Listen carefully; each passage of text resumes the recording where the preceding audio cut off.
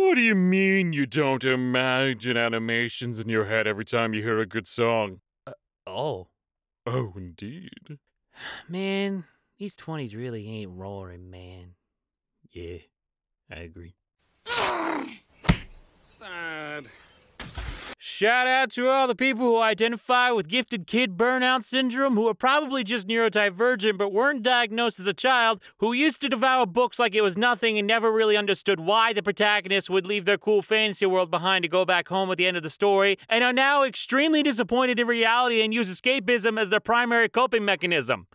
How's that bisexuality and deep-rooted anger at the school system going for you? Wow, excuse me. I didn't expect to be mentally stripped naked like a chicken in this corner of Wendy's.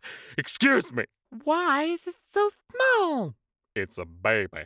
Thank you, science side of Tumblr. Today I learned King James IV put twin babies on an island to see if the children would speak the language of Eden. Children developed a communication method, but the experiment failed because no one else knew what language of Eden sounded like. The Middle Ages, everyone. So, I was talking to a boy today and called him dude, and he goes, Hey, whoa, I'm not your dude. I want to go by bro. And the very first thing that popped into my head was, wow, he has preferred pronouns. Oh my God. Andy? What would you like your preferred pronouns to be? After all these years, finally, we have them all. Yeah, I use this pro gamer technique called hitting every single button frantically with my little raccoon hands until something happens. You probably wouldn't get it. It's really, really advanced. That's how I play Genshin. Do you think that in like 40 years, teens will be calling the Supernatural finale extremely progressive for its time? I think in 40 minutes I'll be outside your house with a knife. Thunder, head smash, gunshot, foul play. The real non-binary agenda. All right, which one of you snitched? Who fucking did it? Beach boys, city girls, mountain goats. Hey, wait. Ain't this the trio from Percy Jackson? Although they have a reputation as scavengers, hyenas are known to take down prey many times bigger than they are. I like how this implies a hyena took down the airplane. God, I would have loved to have seen that. I'm sure we all would have loved to have seen that, just to know what it was like. Andy, can you do me a favor?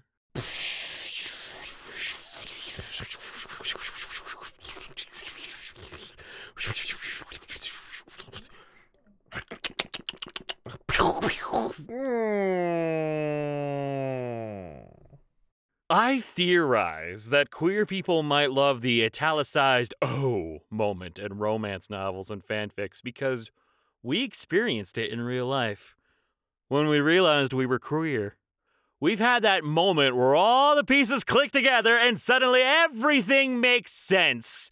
We stood dumbfounded as a ton of little things suddenly stand out blazing in hindsight. We realized how obvious it's been all this time, and suddenly everything seems different and terrifying and wonderful.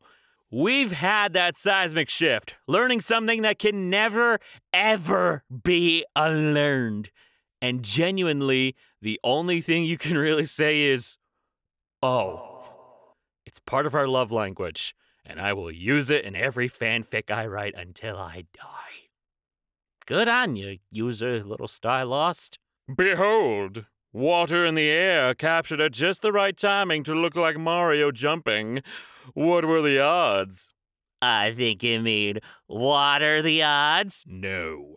Transing your gender. Please do not turn off the console. I turned off the console while my gender was being transed on like a fucked up, corrupted gender. I tilted the gender cartridge in the console so it made my gender wiggle around in a humorous manner. Try a tasty cookie warmed in Owen. No, thank you, Owen. No. I feel like people do not fully understand how much life changed for our species between 1900 and 2000. I still struggle to comprehend it.